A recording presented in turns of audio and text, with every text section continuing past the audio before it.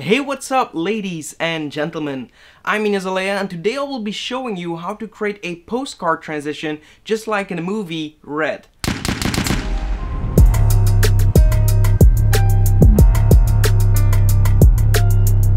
Alright, so this is a really creative way of moving the scenes in a movie without really being torn apart with the scenes with a simple cut. It's so creative and it's so integrated. So this is what we're going to be seeing in today's video tutorial. We're going to be using Adobe After Effects in order to create this effect. So without further ado, let's open up Adobe After Effects and get started. And if you enjoy watching my videos, be sure to subscribe, hit the notification bell so you stay notified when I upload new videos.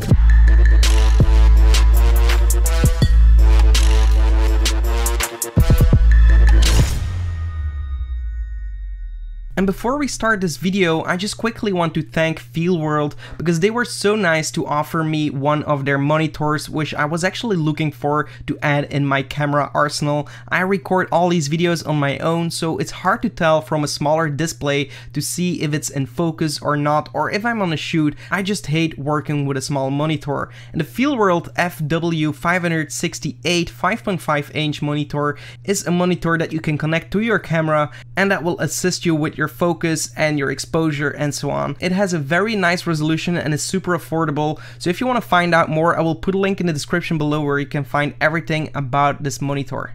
Alright, so here we are in Adobe After Effects, and as you can see, I already imported my footage where I do my intro talk, and then I have my second footage where I want to transition in, which is just a flyover here in New York, which is a stock footage. And then I have some images that I will be using to design my postcard, because you really want to make a postcard kind of design on your own, because we have to take it apart. Unfortunately, I can't share the footage files with you because I do not own them, but yeah, you can do that with whatever kind of image you have. The technique is really simple and easy to follow. So the first thing that I will do is drag in my footage right here in a new composition. I will mute my audio so you don't hear that, and I will fit it to the composition. So if we press L twice on the keyboard, you will see my speech. This is actually important because we really want to kind of make our speech and then leave some blank area after that, so where we're not talking, because this is going to be our transition time. And like right here, we want to start with our transition. So what I will do is right click here on my composition and go to composition settings, and I will increase the time to something like 34 and click OK.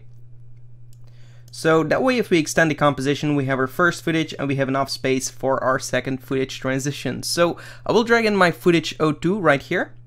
And then what I want to do is drag this over here and go to the beginning of that layer. Then go one frame forward and go to Edit, Split Layer.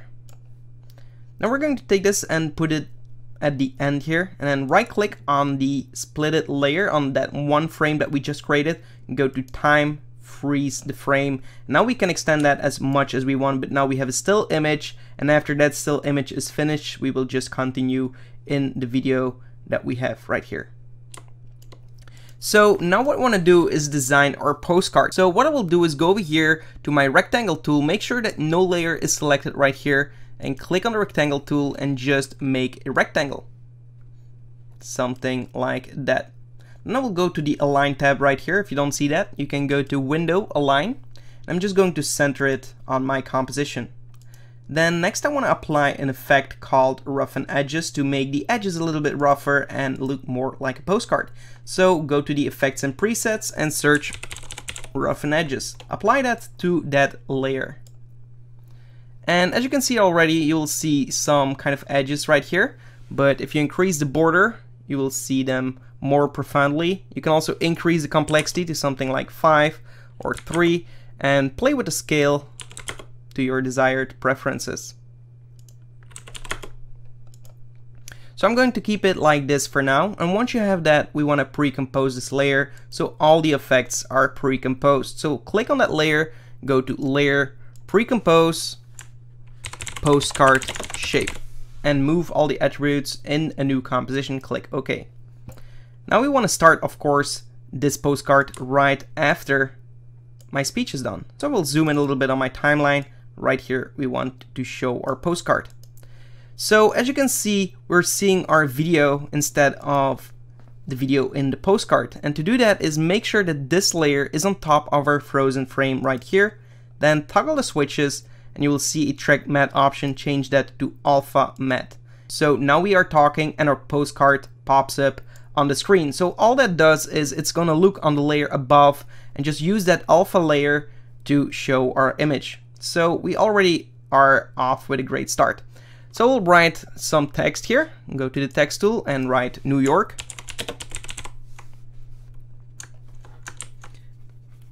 Maybe change this to a Times New Roman. And there we go.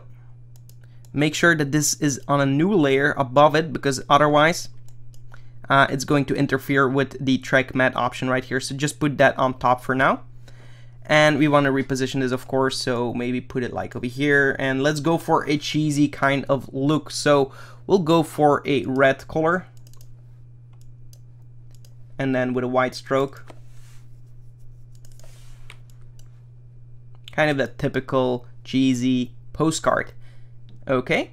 Once you have done that, we can now bring in our other images. And first of all, we just want to design our postcard, and afterwards we're going to work on all the settings and details. So I have this photo here, which is from the Brooklyn Bridge.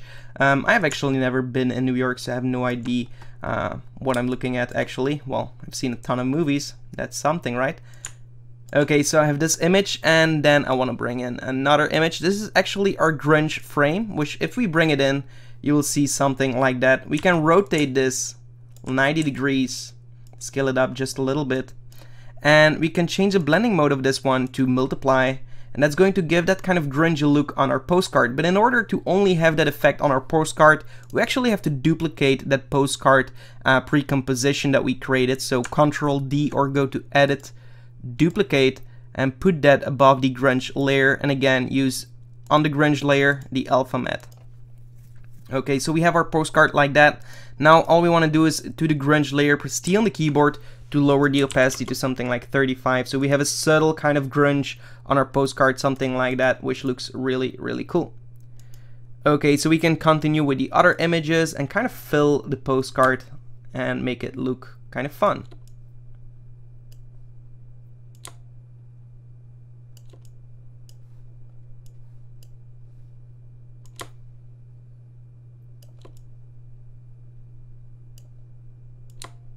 So of course you can take as much time as you want on designing this. I'm just going to stop here and keep it as it is, very simply, like something like that. And there we go. So now what I want to do is add some stroke around these images, and also we can align them by selecting these two, for example. You can click on this layer and then on the taxi cab, and then go to the align tool and align them to the left, and do the same for these, align them to the right, and yeah, play around with everything. So now we're going to select one of these and go to layer. We're going for layer styles and add a stroke effect here. Then right here you will see a layer styles added to the effects of your layer, and we can open up the stroke effect, change this to a white color, and also change this to position inside and maybe a size of 10 or 7. And once you're satisfied with the stroke, what you can do is just click on the layer styles and copy these with Ctrl C, and then click on all the other images, Ctrl V to paste these effects. And now we have a postcard that looks something like this, which looks really cool. Okay, so next I want to kind of combine everything together. So all the images that are on the postcard, I'm going to select all of them and just give them a nice color, something like blue, so we can really tell them apart from the other layers. And I'm also going to shift them over to the beginning of our postcard, which you can see right here. So I'm going to shift them over like that. And then for the title, which is right here, I'm going to put that on top and also shift that over like so. Okay, so now the next thing that you want to do is for the postcard shape here, we want to toggle the switches and we want to make this a 3D layer. And actually what we also need, if we turn something in a 3D layer, we also need a camera. So we are going to right click, new, and add a camera. I'm going to use a 35mm, and click OK. And I'm going to right click and create a new null object, which is going to be the control of our camera. If you don't know what that is actually, there are plenty of tutorials using this technique. I'm not going over that in this tutorial, but if you just follow along, you will be able to follow anyway. So the null layer that we just created, we also have to turn that into a 3D layer. And then for the camera, we want to parent this to the null. So now the null is going to control the camera, and it's just an easier way of doing that. So select these two layers, bring them on top, and maybe give them another color like yellow, so we can see these are our controls for the 3D perspective that we're going to be creating.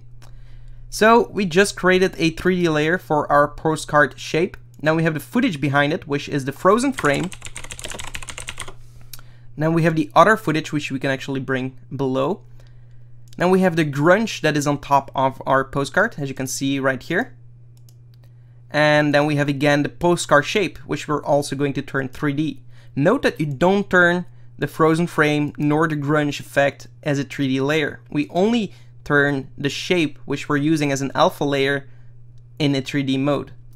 Then select all the 4 images that we just created, also make these 3D, and then we're going to press P on the keyboard and bring them closer to the camera, which is going to give that parallax effect. But now that we brought them closer, we have to rearrange them on our shot because they don't look anything like how they were. So just rearrange them to fit your postcard. And for the New York text, we're also going to turn this into a 3D layer, and also we're going to move this a little bit forward, but like that. And then also scale it down to something like 75 and just reposition this into your postcard.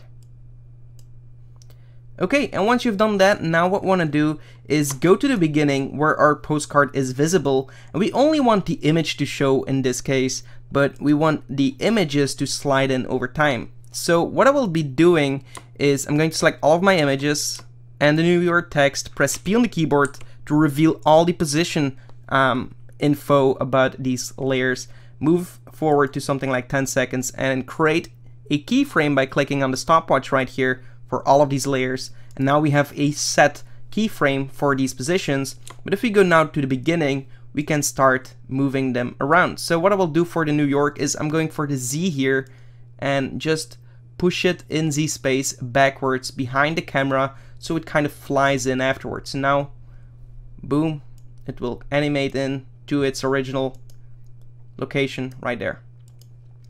For the images, we're going to do just the same, but in this case, I'm just going to move this like to the left, this one also to the left, and these to the right.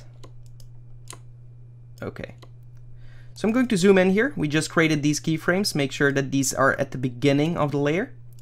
And then we want to move like 3 keyframes forward. So 1, 2, 3. I'm doing that with the page down button on my keyboard. Then I'm going to select all of the other keyframes that we created in the beginning and move them to that 3rd frame, because we want the movement to happen really quickly. So now what we have is something like that. Okay, so that's pretty cool. If you think it's a little bit too fast, you can always select these keyframes and move them 1 frame further. And we also want to add some kind of variation in there, some dynamic movement, and we want to offset these animations. So I'm going to select the text is going to stay just as it is, and then for the images, I'm going to offset them something like that, and then select the last ones and just do something like this. So we have an offset and it's not going in the same timing. So now we have something like that. Okay, cool. And once you've done that, and actually what you can do is select all of these keyframes and right click on them, go to keyframe assistance and use an easy ease to smoothen out the animation. And then you get something more like that, but now the movement is kind of harsh, and because of the movement it should add some motion blur. So to do that, we're going to select all of these layers and click on the motion blur effect right here, but also enable the motion blur for the composition. And now we have motion blur in the animation, which is just going to look a lot more realistic. Okay, there we go. So once the postcard is in position, we'll leave it on for a few frames so we can actually notice the postcard. And then we want to go to the null here, which is controlling the camera, press P on the keyboard, create a keyframe for the position here, and move like 20 keyframes forward, we're going to be doing that with holding shift and pressing the page down key on the keyboard 20 frames. So click it twice because holding shift is going to move forward 10 frames. So in this case, we just want to move the camera forward closer, just like that, until we don't see the text and we don't see the images on the postcard. We only see the background layer, just like this. And as you can see, we have the grunge layer, which is kind of not working here. So what we want to do is go to the beginning here of the animation, go to the grunge layer and press T on the keyboard and create a keyframe for the opacity. Then move forward 10 frames, or actually 3 frames, just until we don't notice it anymore. Like right here, we are still seeing it. So right here, we actually wanted to have it faded out. So we're going to change the opacity to 0 and then move this keyframe a little bit more forward. And then we're going to have a nice transition of our grunge that is becoming reality.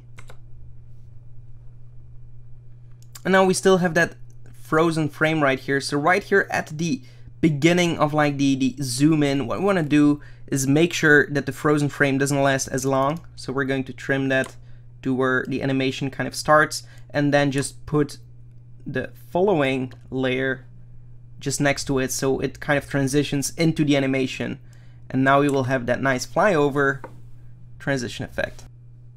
And by the way, we still have this kind of one error here when we transition into the original shot. That's easily fixed by clicking on the postcard and duplicating that shot, putting it on top of the original footage, and then just toggle the switches and also make this an alpha matte for the postcard shape. And there we go. And there we have it. So that looks really, really cool.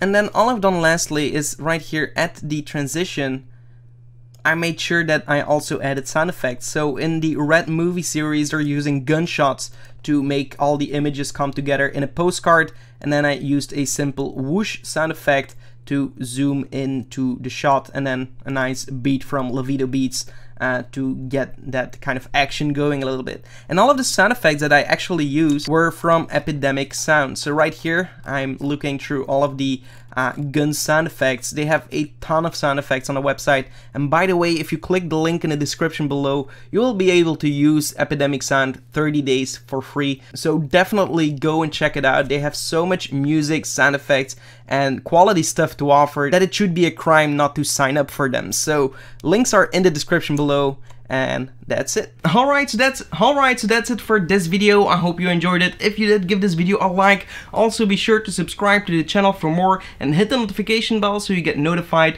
when I upload new videos. Apart from that, check out our website. We have a bunch of stuff to offer. And if you buy something from the website, it helps to support this channel as well. So that would be completely awesome. All the links are in the description below, and I hope to see you in the next one. Goodbye.